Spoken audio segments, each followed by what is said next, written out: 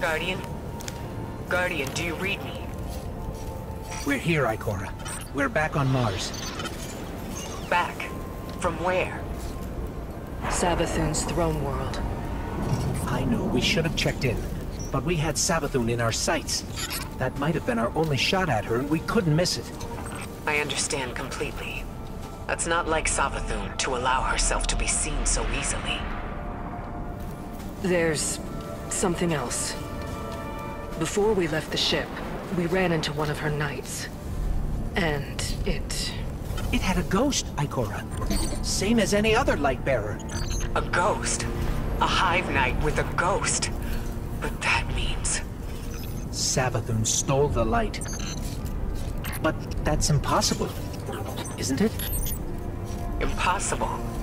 With Savathun, nothing is impossible.